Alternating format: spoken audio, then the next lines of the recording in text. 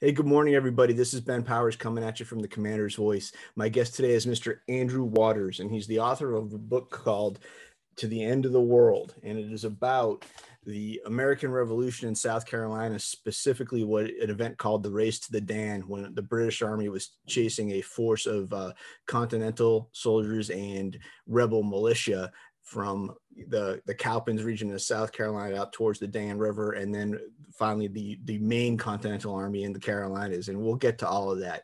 For my regular listeners who know we usually talk World War II and we talk airborne, this is a special opportunity to kind of expand our aperture, talk about another aspect of military history. It does have a fantastic tie-in to Fort Bragg in the 82nd, just because all these events take place in the Carolinas. Every paratrooper knows that Fort Bragg is the home of the airborne. If you're stationed down there or you live around there, there's so many elements of American history that just do not get advertised. You can go Kings Mountain Battlefield, Cowpens, go for Courthouse Camden, and they're not really advertised to the degree that they should be. And hopefully this podcast can spread a little information and give folks an opportunity to go check out these aspects of history. So with that, I'm going to stop talking and welcome Andrew to the show. Andrew, thank you for being with us today. Ben, thank you for having me. I'm thrilled to have the opportunity to talk to you about this book. Awesome. So as I kind of indicated to you when we were talking before the recording, I grew up in Boston, and we act like we own the American Revolution up there. We get really focused on Lexington and Concord and the Boston Tea Party and all that exciting stuff. But there's this entire aspect, the second half of the American Revolution, almost anything that happens after 1778, the focus really shifts to what's called the Southern Theater, and the British emphasis on a Southern campaign. And a lot of folks don't know about it. It gets brushed over in popular histories. So I'd like to really start with just a brief overview where you can kind of lay out what the Southern campaign was, the broad strokes, and then we can start talking more about the focus of the book itself. Okay, well, just for starters, I'm a native North Carolinian, and moved to South Carolina in 2013. And even as a native North Carolinian, I was not aware of a lot of the American Revolution that happened in the South, and particularly in South Carolina. So that was kind of my interest in all of this, and kind of deciding to pursue this, to write about it in a couple of books now. So the Southern campaigns, I guess the action in my book really picks up with the invasion of Charleston in 1780. Now, this was actually the second time the British had tried to take Charleston. They had tried unsuccessfully in 1776.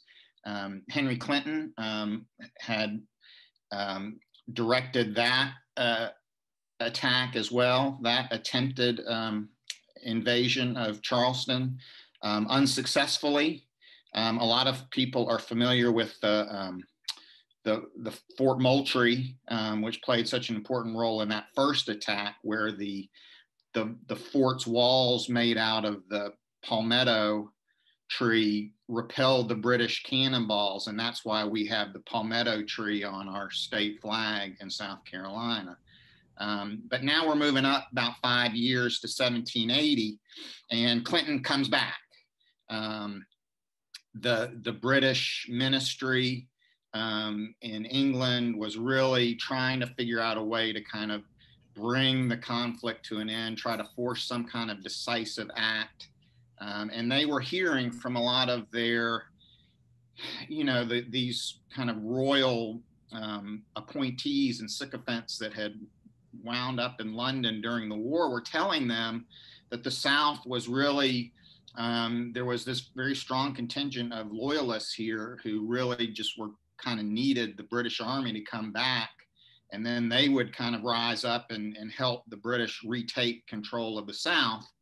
And the idea was that if they could control the South and kind of push up into the North from a base in the South, they could bring Washington to some kind of decisive conflict, or perhaps be able to negotiate some kind of end to the war with Congress. So this was all part of what they called the Southern Strategy, and it really began with this successful effort to take Charleston in May of 1780. Now, Clinton went back to New York City, went back to the British headquarters in New York City, and left Charles Cornwallis basically in control of the British occupation force here in South Carolina. And Cornwallis was really committed to this idea of kind of pushing up through the north, into North Carolina and into Virginia, probably more so than Clinton. Clinton kind of went back and forth on whether he believed that was a good strategy or not, but Cornwallis was committed to it for a couple of reasons. But first, he had to kind of subdue South Carolina, and that's really kind of the background to this book. The loyalist support that they had been promised never really materialized, and in fact, the Patriot resistance kind of reorganized during the course of the summer and was giving Cornwallis quite a bit of problems. And this is when we see the rise of Thomas Sumter and later on Francis Marion, who of course are the great South Carolina partisan generals, the Gamecock and the Swamp Fox. And Sumter in particular had been very successful throughout the course of the summer. And then Gates, Horatio Gates, the hero of Saratoga, who had been sent down to take control of the Continental Army, the remnants of the Continental Army after Charleston, because quite a bit of it had been captured at Charleston, but some of it had kind of reorganized in North Carolina, and they sent Gates down to take command of those forces. Gates gathered a fairly significant militia body, and with this body, he decided to attack Camden, South Carolina.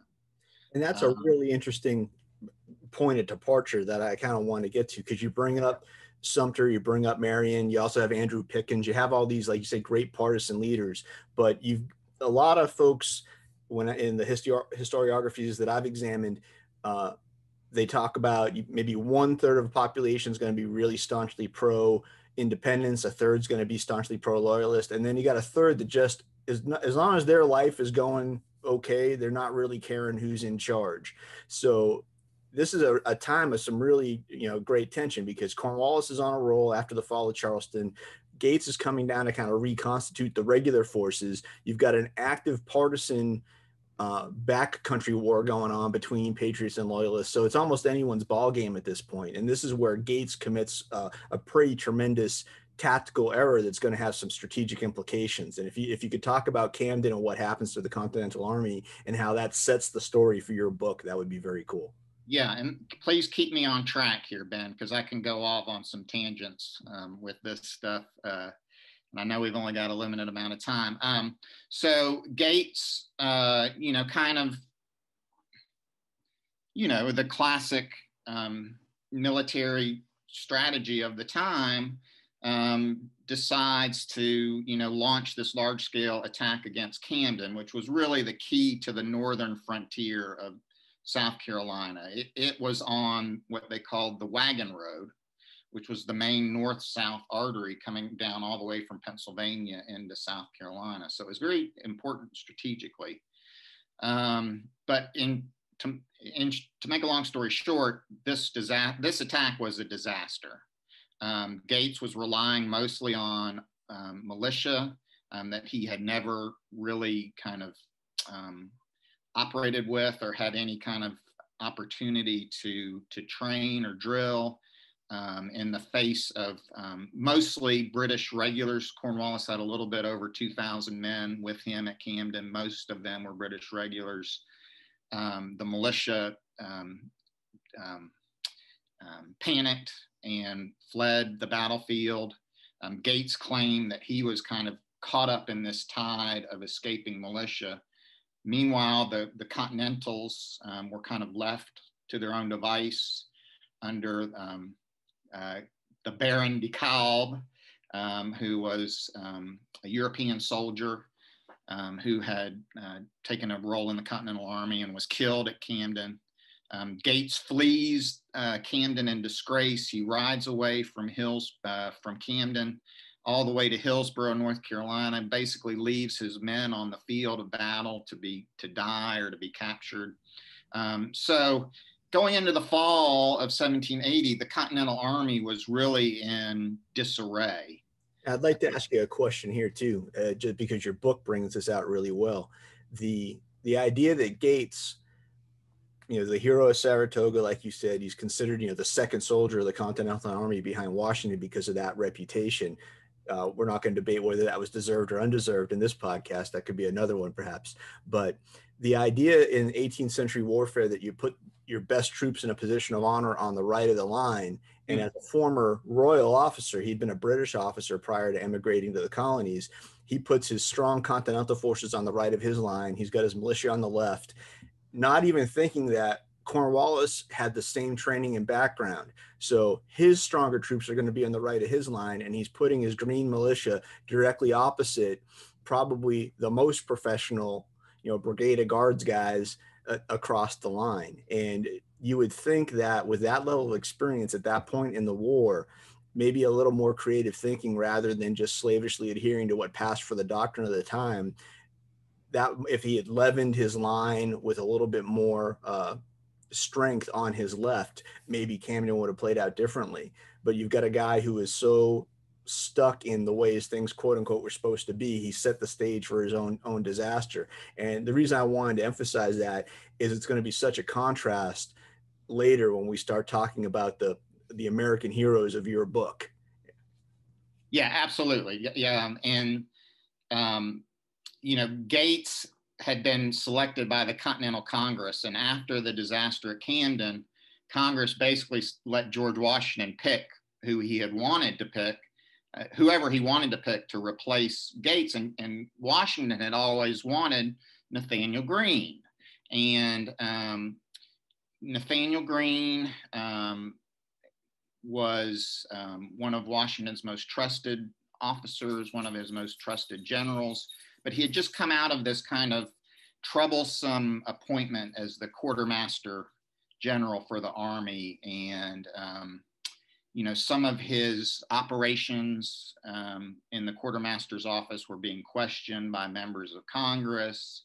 And he had kind of entered into some kind of unfortunate spats and feuds with Congress. And his reputation was really had taken a nosedive at this period.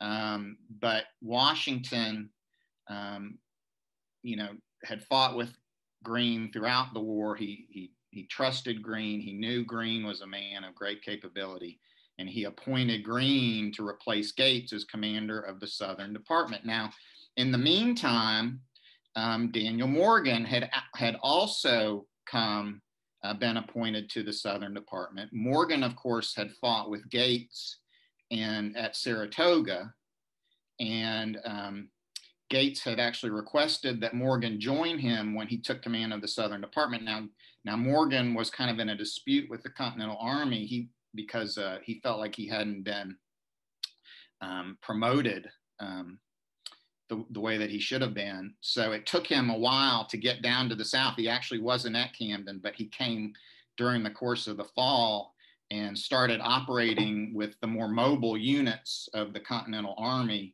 And this is essentially what would become the famous flying army that Greene detached to the western part of South Carolina in late December of 1780, just after he'd taken command of the Southern Department. Now, I usually don't ascribe to the idea that, great events pivot on great men kind of thing, but you can't look at this story and not think you've got an amazing strategist in Greene probably the best combat commander in Morgan, and these two gentlemen arrive in the theater within 2 or 3 months of each other at a time when the Continental Patriot forces are kind of at a low ebb, because after Camden, Cornwallis is riding high. He's still got to subdue partisans. He's still got to deal with some unrest, but he's feeling like he's got South Carolina pretty much under control. And he, as you indicated earlier, he had a very offensive mindset. He wants to move into North Carolina and get up into Virginia, and he's feeling like he might be able to start launching that campaign. And now is a time I want to address your background as a conservationist rather than a writer or historian, your understanding of the terrain of the areas these guys are going to be operating in and how that's going to affect the story. Yeah, so that's right. I have worked mostly in my professional career as a land conservationist. I've worked at 3 different nonprofit land trusts here in the Carolinas. And the first one I worked at was called the Catawba Lands Conservancy, which is in Charlotte, North Carolina. It's focused on the Catawba River Basin. Then I went to work at a land trust in Salisbury, North Carolina, which is right on the Yadkin River, and that's really focused on the Yadkin PD River Basin. And then when I moved to Spartanburg, the land trust, the Spartanburg Conservancy was really focused on the Broad River Basin and the Packlet River Basin. So, as a conservationist, we look at rivers in a kind of a strategic way. We're trying to connect different pieces of property, trying to create kind of corridors of conserved areas. We do a lot with mapping, with GIS, kind of looking at river basins kind of as a system or as a whole. So as I was, starting to get interested in all of this in the Southern campaign, and really starting to do some serious research on Greene. Let me just mention this. This is actually my second book. I actually have written another book called The Quaker and the Gamecock, which is specifically about the relationship between Thomas Sumter and Nathaneal Greene. But anyway, the 2 stories kind of overlap.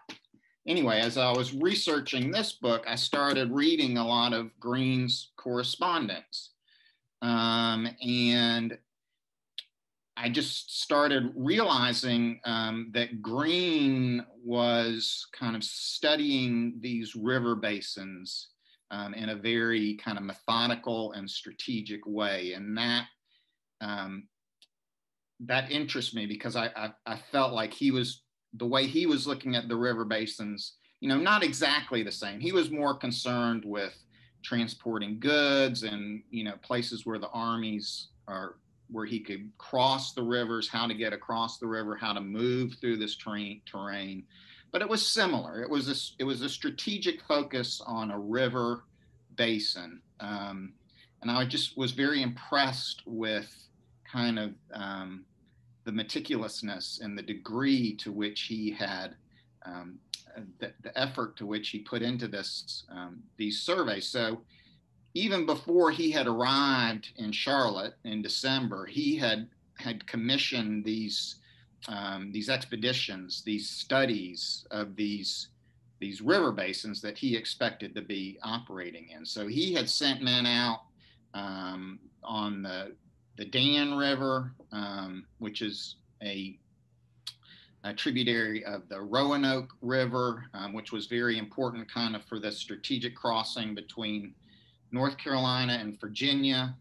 And he had done the same thing for the Yadkin PD River, which really runs right through the middle of North Carolina into South Carolina, and also the Catawba River.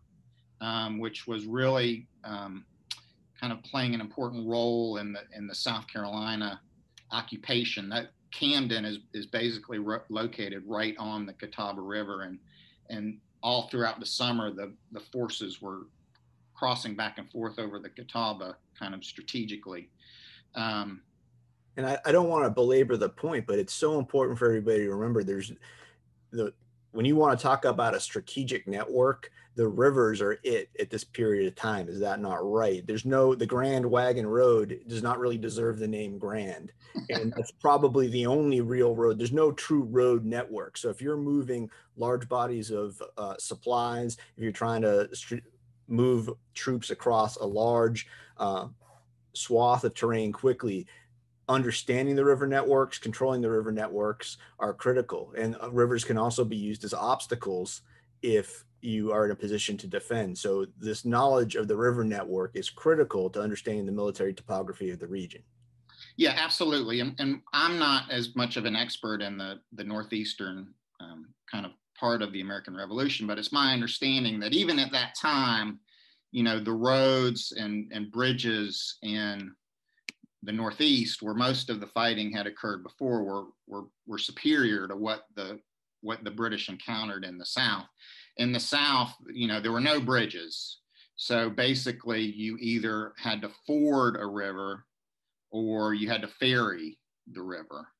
And one of the things that some of the information that Greene was collecting, that, you know, he was even collecting information about, okay, how long after a major rain event can I still ford a river? And that actually ended up playing a very significant role in a couple of the events that occurred during the race to the dam, because he knew that he had a certain amount of time to get his men across the river before it would become unfordable. And if he could get all the boats, then he could keep the British on the opposite side of the river as a strategic deterrent. And that's a great setup for my next series of questions, because we've introduced Greene and Morgan. We've got a reconstituted Continental Army, but not reconstituted to make it sound like it had a lot of combat power. It was concentrated. It was definitely not reconstituted. These guys, even a few months later, are still reeling from Camden, but they've got a fresh infusion of strategic and tactical leadership. On the British side, Cornwallis, although his army's small, 2,000 guys, it is an elite formation. He's got this very strong regular infantry. He's got Tarleton's Legion, which is a combined arms cavalry infantry formation that had a ferocious reputation. He feels like he's got South Carolina under control. He's ready to move north. And now we have an understanding of the topography. So now we get to the heart of the book, the importance of the rivers. So I'm just going to let you tell your story now. Well, you know, interrupt me if I'm going on too long. So Greene gets to Charlotte and he sees that he can't stop Cornwallis. He doesn't have the manpower to oppose Cornwallis. So he does a very interesting thing. And you probably know more about this than I do, but you know, it was a maxim of the time that you're not supposed to split your inferior force in the face of a superior force. So kind of went against military protocol, but he decided to split his army, and he sends Morgan and this flying army, which were basically his light troops, his mounted troops, and his more experienced Continental soldiers across the broad river into western South Carolina. Meanwhile, he takes kind of his regulars, what's left of his army, I think it was about 1,300 men, not a lot, down to the Chiraws on the PD. So he splits his force and kind of gives Cornwallis, in essence, he's giving Cornwallis a free lane up into North Carolina, but it's not quite that simple, because now Cornwallis has Morgan on his left flank or his west flank and Greene on his right flank or his east flank. And he can't really leave those flanks unprotected, because on his east flank, he's got Charleston, and on his west flank, he's got a place called 96. Now, 96 was the most important kind of strategic outpost on the western frontier. And it's interesting, we don't have a lot of time to go into the sociology of South Carolina, but actually this was where probably the most ardent loyalist support was in South Carolina, was in this region around 96. So for kind of both strategic and political reasons, he couldn't really afford to leave 96 undefended. So he's preparing this invasion. He's waiting on some reinforcements. Really, he's just waiting on reinforcements to kind of start moving into North Carolina. But in the meantime, Morgan's on his west flank threatening 96. And he does his best to try to ignore the threat. But ultimately, kind of the political pressure gets to him. And there's this skirmish at this place called Hammond's Store. And all of a sudden, everyone in Western South Carolina is worried about the security of 96. There's kind of rumors swirling through the countryside that Morgan's getting ready to attack 96. And Cornwallis decides to put an end to all of this. He's going to send Banastre Tarleton, his most talented cavalry officer, still a very young man at this point. I think he was 25 or 26 at this point, but had a very successful war, and basically give Tarleton all of his best light troops, all of his mounted troops, his light infantry, and kind of push Morgan from his flank. And the plan was for Tarleton and Cornwallis to kind of come up into North Carolina together, pushing Morgan out of the way, pushing Morgan back to the east. And this is really the setup for the Battle of Cowpens. And this is where I start my story of the race to the Dan. Now, if you pick up a kind of a standard history of the American Revolution, usually the race to the Dan is kind of defined by this period of February 11th, 1781 to February 15th, just very the last part of this campaign where the British are pushing the Continentals from Guilford Courthouse up near present-day Greensboro, North Carolina, across the Dan River. But because I'm here in Western South Carolina and I had really studied, was thinking about this campaign in terms of the way the rivers were playing a role in all of this. And also because I felt like it made for a better book. I couldn't just write a book about the last 4 days of this. I wanted to expand the perspective of it a little bit. I framed the Battle of Cowpens really as the beginning of the race to the Dan. And what happened at Cowpens was Morgan understood that Tarleton was pursuing him.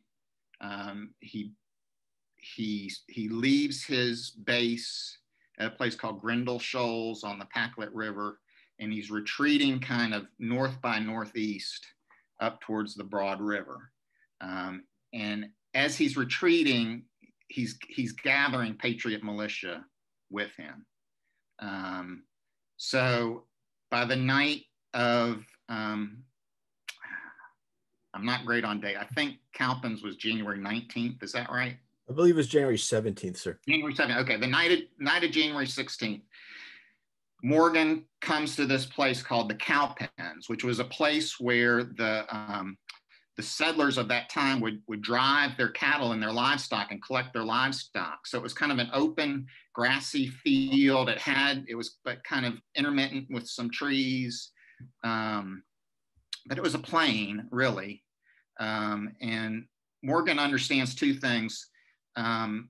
He understands that if he goes ahead and retreats across the Broad River, that the militia that he had with him would kind of intuitively understand that he wasn't going to stop to fight the British, and then they would just scatter. They would go back to their homes. They would kind of leave the army, and he would lose any opportunity that he had to fight Tarleton if he crossed the river. He also saw on this Cowpens plain some aspects of the topography that he could use to his advantage. The plain kind of had some dips and swales, and he realized that he could place his men kind of strategically along this field to kind of essentially draw Tarleton into a trap. He could place his skirmishers up at the front of the field, and Tarleton could see the skirmishers, but he wouldn't be able to see the rest of the men kind of hiding behind the hills further up on the field. And by this time also, the Americans they'd had several encounters with Tarleton by this time, and they understood that his strategy was the charge. You know, he was a cavalry officer. He was trained to just overwhelming force, kind of charge the enemy, terrify them, subdue them, scatter them. That was kind of he was all about, you know, shock, not as much about firepower. And to put it into modern parlance for my viewers and listeners, Tarleton was kind of the master of the meeting engagement. Okay. If you came upon an enemy force, he would move quickly to get the upper hand. He wouldn't wait. He wouldn't assume defensive positions. His attack was his default mode. Precisely. And this is exactly what he did at Cowpens. This is exactly what Morgan kind of anticipated that he would do. And Morgan, you know, in addition to being, you know, a very talented officer, he really had kind of a common touch. He really was able to kind of create an affinity with his men. He was born from humble circumstances, so, you know, it wasn't like he was some kind of aristocrat or rich, you know, city guy leading these forces. He was really leading men that he knew and understand from growing up in these kind of environments. So he was really able to motivate his forces. His strategy was impeccable. He essentially had 3 lines, and Tarleton, he kind of kept drawing Tarleton deeper and deeper into his infantry lines, and of course, it was a complete victory for the Americans. I think Tarleton escaped with something like 150 to 200 of his men, but basically he lost about 700 men in addition to his artillery, all his supplies. It was really a disaster for both Tarleton and the British forces, and really influenced Cornwallis's invasion plans. Yes, sir. And I'd like to just jump in here real quick, because like you said, this is the most complete tactical victory that the Patriots have during the war in either the Northern or Southern theater. And I think what's so neat about Morgan, as you kind of pointed out, in today's parlance, he's what the troops would call a Mustang, sort of an officer who's risen from the ranks. During the French and Indian War, he had been a teamster, a wagoneer, and then he had served as a private in a ranger company. He got a commission as what they called an ensign back then, and then Revolutionary War, he gets a commission as a captain, gets promoted to colonel, ultimately brigadier general. And he has so much combat experience, not only from the French and Indian War, but he's in the Northern Theater from day one, the invasion of Canada, the skirmishing around Morristown in early 1777, the Battle of Saratoga. He takes a hiatus after Saratoga, but then he's down in the Southern Theater in time to fight at Cowpens. So he's just probably the most broadly experienced field commander in the right place at the right time. And at the risk of belaboring it, a comparison of both Greene and Morgan to Gates. Gates's downfall comes from slavish adherence to arraying his forces the way they always do it, whereas Greene and Morgan are both having success by not worrying about, oh, we shouldn't separate our forces. Oh, we should not put militia out towards the front. They think about their enemy. They think about how to best use what they have to create a tactical dilemma or a strategic dilemma for their enemy, and they experience some stunning success. And the comparison and the contrast is amazing to me. Yeah, one of the things I talk about in the book, and you know, you touched on a little bit, Morgan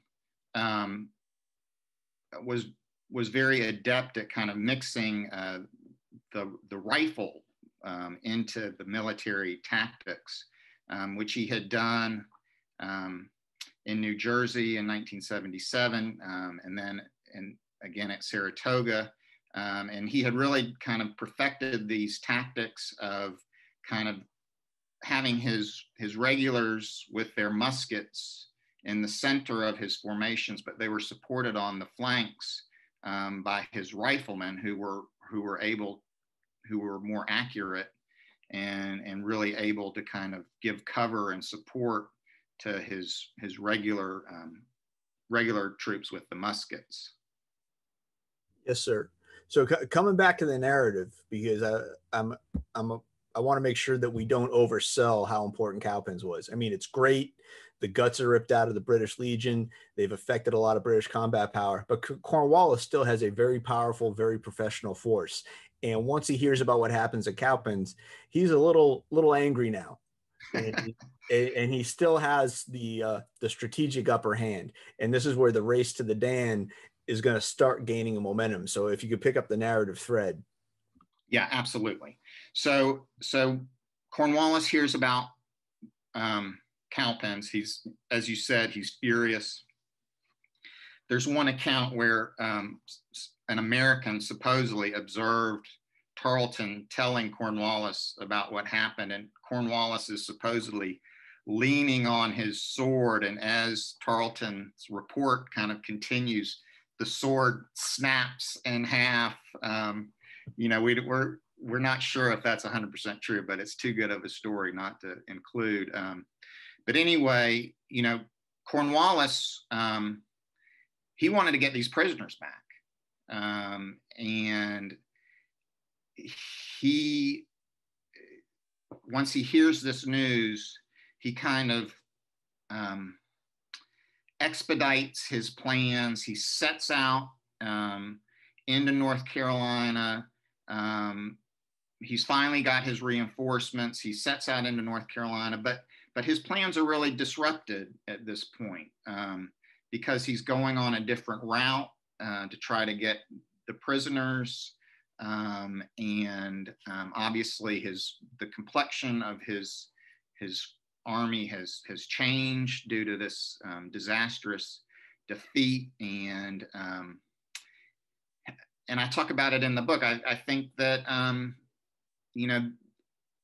the fact that things weren't going his way really kind of disrupted his thinking a little bit. And he wasn't quite as decisive or as clear as he probably needed to be or could have been at this point in the campaign. But he decides to move up into North Carolina on a more westerly route to try to recapture these prisoners, Morgan's prisoners. This fails, and he actually kind of gets lost in the countryside. And again, whereas Greene had put all this effort into kind of mapping the terrain and learning about what the ground that he was getting ready to operate in, we don't really see that kind of effort in Cornwallis. They were really relying on their loyalist informants for this kind of information. We don't really have a lot of evidence that he really put much effort into scouting or mapping beside what he already had. So he gets lost, and because of this delay, Morgan is able to cross the Catawba River. And he's able to get his prisoners up to safety. They're on their way up into Virginia, and he stops at the Catawba River. And Cornwallis arrives a few days later, and he realizes basically that he's lost the prisoners. That he can no longer kind of get these men back. And his plans start to change a little bit. And at this point, he's really trying to adapt. He's adapting to Morgan and Greene, not the other way around. And you would think it would be the other way around because he had the superior forces. But he's really discombobulated, and Greene and Morgan have really kind of, caused some disorganization and confusion in his ranks. But what he does is he gets to this place called Ramseur's Mill. And, part of the reasons that he wasn't able to catch Morgan before the Catawba was because he had all his wagons. He had, you know, a lot of followers, a lot of some camp followers, a lot of women were traveling with him, all his baggage. So he stages this dramatic bonfire at Ramsor's Mill, where they're gonna burn all of their baggage so that they can move quickly enough to catch the Continentals. And according to one of the accounts that we have from Charles O'Hara, who was the commander of the British Guards that you mentioned earlier, it's Cornwallis who is the first to kind of throw his baggage onto this fire to kind of inspire his troops to move forward and catch the Continental Army. Now, as all of this was going on, Greene learns about Cowpens, and he rides across the Carolinas with just a very small number of guards, I think 3 or 4 guards, and he arrives at the Catawba River where the Flying Army, where Morgan's men are camped, or kind of defending the eastern side of the river.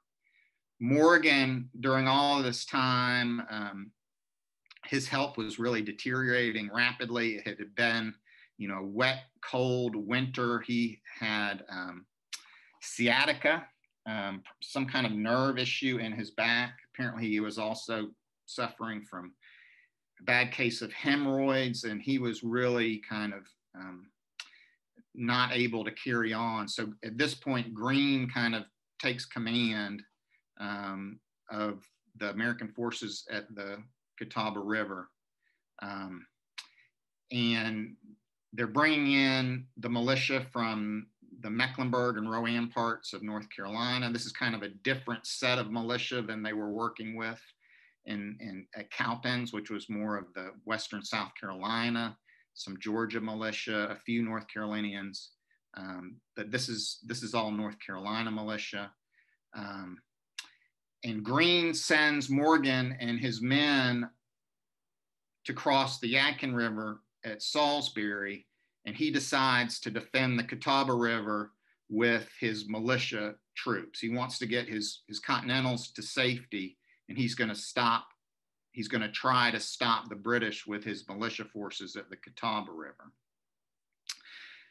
So this leads to, you know, what you might call the Battle of Cowan's Ford, which was fought on February 1, 1781. After this bonfire, Cornwallis finally gets his troops together, and they decide to cross the river at a place called Cowan's Ford, which was not one of the main fords on the Catawba River, but actually Greene, because he had kind of done all this homework, he deduced that that's where Cornwallis would attempt to cross. He actually was able to kind of figure out that that's probably the place where Cornwallis would cross. There's this famous kind of scene that I talk about in the book. Greene arrives on the Catawba River, and he's sitting there, and they're having a conference with Morgan, and also this militia officer named William Davidson, who's the namesake of Davidson College, which is a very nice school here in the Carolinas. He was the commander of the American militia, and Davidson later remarked that although Greene had never seen the Catawba River before, he appeared to know more about it than someone who was born on the river. That's awesome. So the British get up early, first light, February 1. They start to ford the Catawba River, and they're met by this Patriot resistance under Davidson. The British do get across. They take some pretty heavy casualties, but as they're crossing, they manage to kill Davidson. And once Davidson dies, the Patriot resistance on the Catawba kind of crumbles, and they fade back into the countryside. So the British now they're across the Catawba River. They burned all their baggage. It's been raining the whole time. They just got sniped at while marching across a river in the middle of nowhere, North Carolina, and they're pretty pissed. They're pretty mad at this time. So there's a couple of things that go on.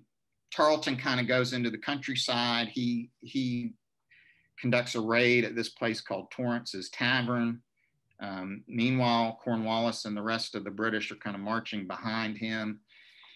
And really, this is one of the times in the Southern campaign when, what we think of, or what I think of as total warfare. The countryside is in disarray. There's really no kind of military or civil authority. The British are mad. The Americans are fleeing, and the British, it was wet.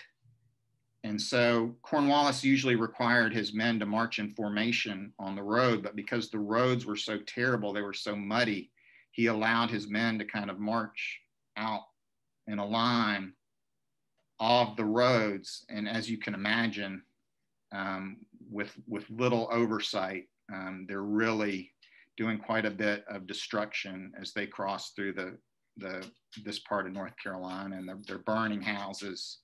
And there's a scene I stole from another historian named Burke Davis, where the British are just marching across central North Carolina with the smoke just kind of pluming up behind them as they kind of march through the countryside. See, what I find fascinating about this point in the campaign now, as you've indicated, is Greene's really gotten inside of Cornwallis's head now. He has this formation that he had all the way down South Carolina. Again, I want to stress small but elite. He's got a plan to launch this offensive, and now he's just myopically focused on getting Greene. And he's not thinking about his broader strategic plan. He's like a heavyweight boxer throwing punches and missing, and while getting stung and jabbed by his opponent, and really dancing to Greene's tune. And at this point, it doesn't even matter if Greene's winning tactically, as long as he can keep the focus on himself. He's attriting them down, like you said, Cowan's Ford, they're sniping him. He's making Cornwallis burn his baggage. They're exposed to the elements. It's really almost a level of psychological warfare at this point. It doesn't matter almost what's happening tactically, because Cornwallis is not focused on strategy anymore. He's focused on revenge. Yeah, absolutely. I mean, it's interesting to, just further on that point, the strategy was to march into North Carolina and to kind of galvanize the countryside around the British Army. Here we are, we're the force of authority, of kind of, we're going to restore, the regular governance.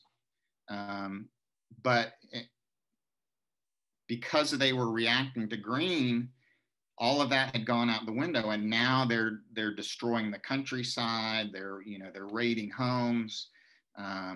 Clearly, this was not kind of the propaganda campaign that Cornwallis had envisioned for this part of the campaign. This move into North Carolina, he's undermining his reputation at this point in the campaign. But as you said, by this point, he had decided that he had to catch and hopefully destroy Greene in order to pacify North Carolina. And the strategy had really switched to trying to catch Nathaneal Greene and the Continental Army. This was part of the story that I was really fascinated in, because as I had said earlier, I had lived in Salisbury, North Carolina for about 8 years doing some conservation work. And I didn't know any of this. I had no idea that all of this American Revolution history had occurred, basically the these armies had marched right up the road that my house was about a block and a half away from this road they'd been marching on. And I really didn't know very much about it at all. I talk in the introduction of the book about how a guy I had worked with told me this story about Nathaneal Greene kind of riding into Salisbury in the middle of the night. You know, he hadn't been able to kind of rally the militia forces, and he rides into Salisbury, and he's all by himself. And you know, there's an American doctor at this tavern that he ends up at, and the doctor is incredulous and, you know, can't understand why the commander of the American forces is showing up in Salisbury in the middle of the night all by himself. But you know, things were in flux. Things were, you know, there wasn't any real order at this point. So Greene reunites with the Continentals in Salisbury. They're able to get the boats that they had collected there and cross the Yadkin River.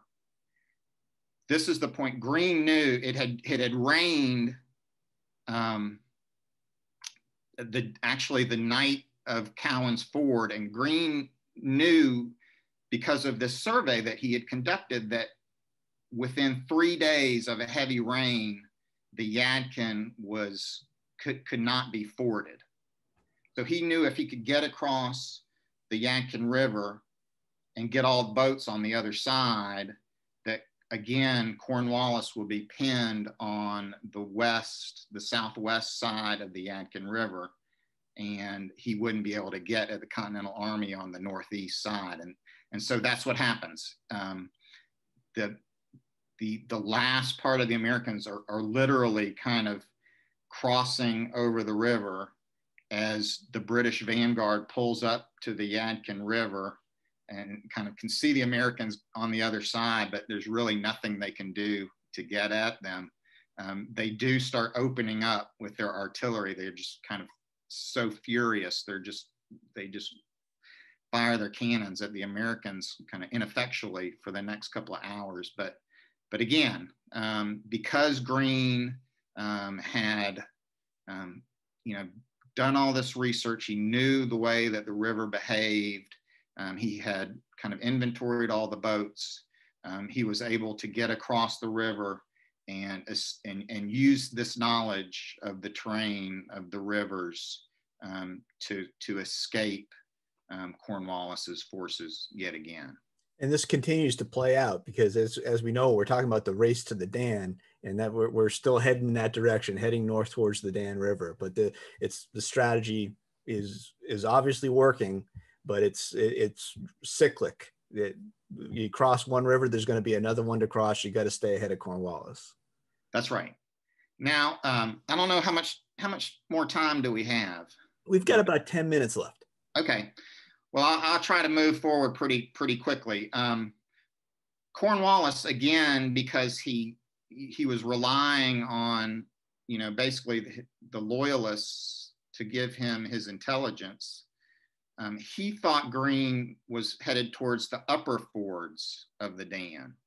But in fact, Greene, again, because he had done his homework, he had collected all the boats on the lower fords of the Dan, and decided to instead of stopping to fight Cornwallis in North Carolina, he realized that he could never kind of marshal the forces that he needed, the local militia.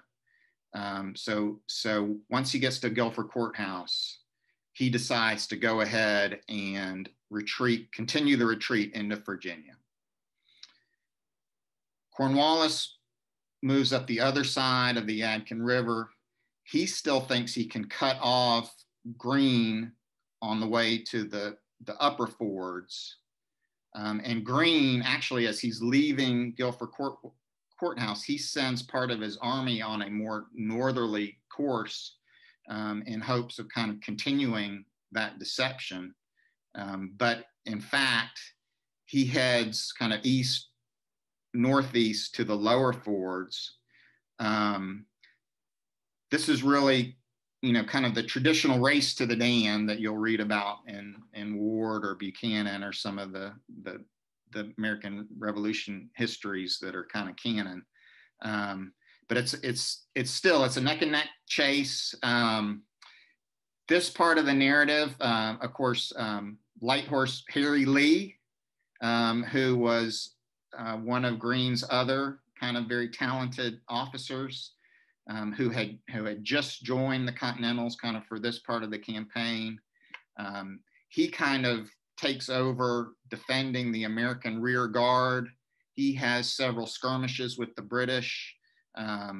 There's another American officer, Otho Holland Williams, who kind of takes Morgan's place because Morgan by this time has left for Virginia. So they're kind of skirmishing as they're retreating. The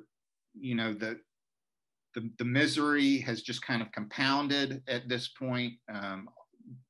Everyone's clothes had deteriorated. Their shoes were practically disintegrated into nothing. There's several accounts of kind of these roads that had frozen over in the night, cutting the men's feet as they marched north. And then, of course, as the day continued and the temperature warmed up, they would turn to mud. And so the men were, marching on these muddy roads and bloody, bare feet. There's one account of Greene kind of waking up in the middle of the night and believing that there's a British soldier kind of in his camp, kind of walking through the camp in the middle of the night. There's another account of Greene.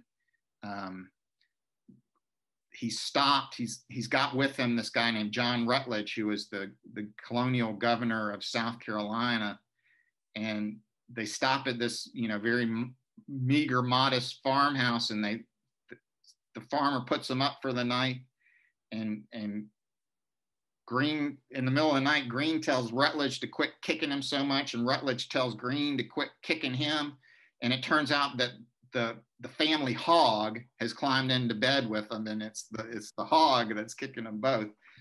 But anyway, on the night of February 15th, really after this nonstop retreat, Greene is able to get across the Dan. He sends word to Williams and Lee that the bulk of the army is safe. Come to the army, and we're across the river. We're safe. So that night, the last of the American forces are able to escape across the Dan River. And again, Cornwallis can really do nothing. He can just kind of stare across the river and fume. And what's so amazing about this is, from this major victory at Camden back in August, now it's February, so we're talking 5 months later, you've brought them from South Carolina all the way up to the border of North Carolina and Virginia. You've retreated most of, or a large part of, Cornwallis's combat power. You've ruined their propaganda message by the way they had to treat folks, or determined they were going to treat folks, as they marched through North Carolina. You've kept your own forces in being, and now they can truly safely reconstitute across the Dan River and then re-enter North Carolina, because, by March of 1781, you have a major battle at Guilford Courthouse, again between Greene and Cornwallis. Tactically, Cornwallis wins, but it's going to be a strategic loss because more combat power gets attrited. He does not have the manpower anymore to launch a true offensive up into Virginia. He's lost control over South Carolina now because he has spent so much time up in North Carolina. So he determines, well, I need to make my way up into Virginia, and we're eventually going to try to evacuate, which by October of 1781 leads to them getting penned up on the Virginia Peninsula near Yorktown. We know that the British are defeated in the Battle of Yorktown, and that contributes to the British decision to, basically capitulate. And by 1783, the war's over. And you had this major strategic impact by Greene, who never won a major tactical victory at all. And I love the quote by him that, hey, we fight, we get beat, but we rise and fight again. As long as he kept his forces together and kept baiting Cornwallis, they were winning strategically, even if they're losing tactically. Yeah, and I try to make that argument in the book. it's not a direct argument that the race to the Dan leads to Cornwallis's surrender at Yorktown. You know, you got to take a few leaps to get there, but certainly, you know, at the time, the officers in the Continental Army understood, you know, essentially what you just explained, that because Greene had been able to totally disrupt Cornwallis's plans, it eventually led to the British surrender at Yorktown. And there's a great quote from Greene. He said, you know, we have beat the bush and Washington has caught the bird. So, you know, Greene, I wouldn't say he was bitter about it, but, you know, as you said, he did have the reputation of having never won a major battle. But really his adaptation, his resilience, kind of his strategic mind, as I said before, it had such a disruptive effect on Cornwallis that Cornwallis wasn't able to kind of implement his strategy as he had envisioned it. No, I agree wholeheartedly. And I honestly, Andrew, I don't think it's a mental leap at all. I think because if Greene loses the race to the Dan, he's not going to win tactically on the south side of that river if they have to go toe to toe. It, much like Guilford Courthouse showed when he had a reconstituted force, you know, about a month later, and he still wasn't able to win tactically. So if they'd gotten pinned south of the river and had been destroyed, that would have given Cornwallis the breathing room that he needed, and maybe the Southern campaign would have turned a different way, because there was not going to be a way to reconstitute the Southern Department for the Continentals. So I think Greene's contribution is just invaluable. And yeah, Greene, you know, even as he was retreating from North Carolina, he was concerned because he knew that if he left North Carolina, the people of the state would worry that the Americans, the Continental Army, was deserting them. But he understood that his primary mission, his primary objective, was to keep the Continental Army as a functioning element in the campaign. And if the army was you know, lost or significantly defeated, then that would be the tragic consequence and would lead to the British being able to assert control. Yes, sir. Now we're coming up at the end of the time. I wanted to bring up a couple of things real quick. You indicated very succinctly during your discussion of the campaign and the race to the Dan that this narrative was not very well preserved or told to the modern day inhabitants of the Carolinas, and a lot of this kind of came to a surprise to you as you were learning about the local war, as it were. But it's my understanding the Carolinas and South Carolina in particular are taking steps to develop a more coherent narrative and help people understand just how critical the Southern states were during the American Revolution. Could you talk a little bit about that? Sure thing. Well, I mean, so, you know, that's part of the reason that I got interested in this, because, you know, as a conservationist, we're not only interested in conserving important natural resources, we're also interested in preserving important historical resources and archaeological resources as well. And, you know, there's really, you know, been some very positive steps in that regard in the last few years. Before the taping started, we were talking about the American Battlefield Trust, and they've recently kind of added the American Revolution into their strategic focus. They were previously really just more concerned with the Civil War, but now they're doing a lot more American Revolution conservation. There's several groups here in South Carolina that are doing a lot with preserving some of these places, also in North Carolina. And actually here in South Carolina, you know, the 250th anniversary of all of this is coming up in a few years.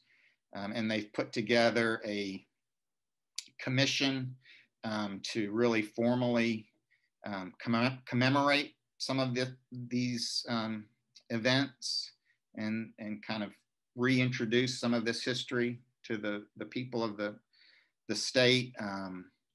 They're working on a kind of an integrated kind of driving tour concept with associated marketing material to get people to come visit South Carolina, but also to introduce them to a lot of this history and to show them some of these really cool preserved places that we have in the Carolinas. As you said, you know, there's some really great battlefield sites here. The Cowpen site, which is just up the road from me in Spartanburg, the Guilford Courthouse site. Of course, both of those are National Park Service, but there's several other, you know, state and locally preserved sites that you can see that's associated with all this history. So yeah, overall, I'm optimistic. I feel like people are starting to kind of relearn this part of our American history and get introduced to it in some new and cool ways. That's super exciting to hear, especially I'm a proud member of the American Battlefield Trust, so I'm really happy to hear that the trust is focused in that region. So we're into the home stretch here. You indicated that, you know, folks who are interested in learning more about the Southern campaign, you mentioned Buchanan. He wrote a book called The Road to Guilford Courthouse. If you're interested in learning about the overall campaign, that's a great place to start. If you want a little bit more of the tactical understanding, one of my favorite authors is a guy named Lawrence Babbitts. He wrote a great book with Joshua Howard about the Battle of Guilford Courthouse called Long, Obstinate, and Bloody. But I really would argue that the place to start is with Andrew Waters in this fantastic book right here, To the End of the World, because that is how Cornwallis felt when he was chasing Greene. Greene got so much into his head, he was going to chase him to the end of the world. If you look behind me, I've got well over 100 books in the American Revolution. And for this to be only your second book on the subject, Andrew, I enjoyed it immensely. It's fast becoming a favorite of mine. So thank you very much for writing it. Thank you very much for being on the show today. My pleasure, Ben. I enjoyed talking about this. I appreciate the opportunity you've given me today. I just hope, go out and learn some of this stuff. It's really a remarkable period of American history. Fantastic. Well, thank you once again, Andrew, and you have a great rest of your day. Okay. Thanks, Ben. Talk to you soon.